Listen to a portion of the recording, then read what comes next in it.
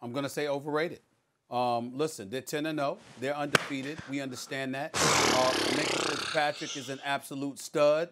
Just deal with it, Ryan. Just deal with it, man. Suck it up. Just deal with it.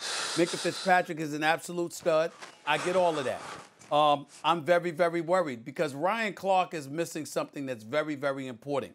What's the measuring stick, Max and Molly and Ryan Clark? And I appreciate that Super Bowl trophy. Thank you very much, even though you retired a Redskin. But we'll deal with that later. Here's the bottom line. The Kansas City Chiefs are the standard. When I look at the Pittsburgh Steelers, I'm asking myself, what are the chances that this number 3 defense against the pass, this number 7 defense against the rush, the number 1 defense in points allowed in the entire NFL, what are they going to do with those brothers?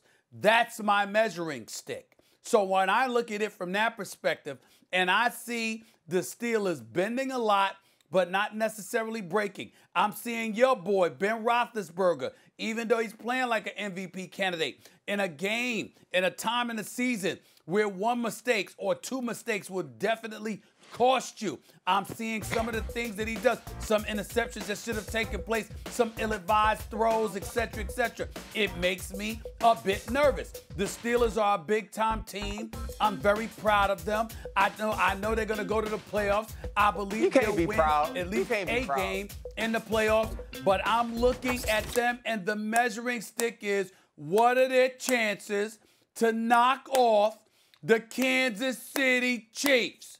And if I think those chances are slim to none, and we're looking at them overrated and talking about them at 16-0, how they overrated, it gives me cause to pause. That's where I'm at. Well, I didn't say they were overrated. They said, are you leaning more towards underrated or overrated? When you look at them being undefeated, you're talking about a team that could go 16-0. You're talking about, oh, my God, Super Bowl champions. I don't view them that way. I just don't. First of all, Ryan, let me explain. I am loath to defend Stephen A. Smith, but let me explain what's the psychology, what's going on. He's a Steelers fan. He's trying not to jinx him. Stephen A., I see what you're doing. Don't worry about that, man. I got you. The bottom line is if you're forced to say either under or overrated, what are they closer to? The answer is they're closer to underrated because no one really believes in them. And this is something I've talked about this theory before on the air. With teams or with fighters, Ryan, I know you're big into combat sports. Stephen A., so are you. With teams or with fighters, overwhelming offense will always be overrated. Because when they come up against mediocrity, mediocrity can't do anything to stave off the overwhelming offense. They get blown away. But great well-roundedness, mediocrity can hang around with it for a while, not get as embarrassed as when they go up against, overwhelming offense.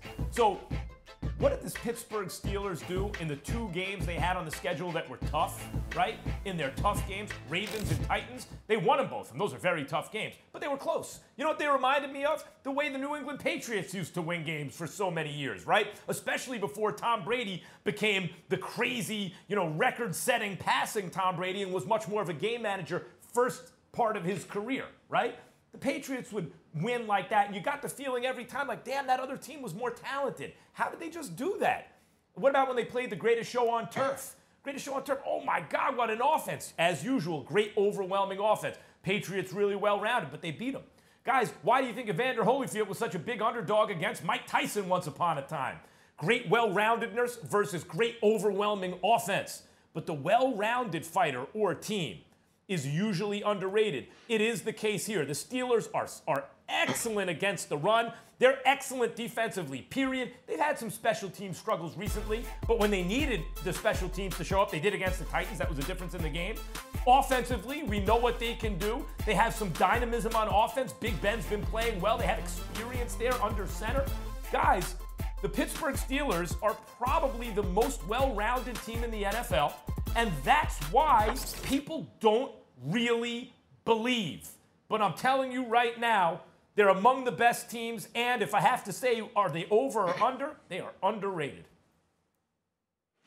Listen, I agree with Max. I believe they're underrated because we aren't talking about this team. We are talking about this team in the way that you just did, Stephen A. No one is singing the 2007 New England Patriots praise. No one's saying that this team will have Mercury Morris crying in his champagne. Mercury Morris won't get to make a rap about the 72 Dolphins. Nobody's saying that.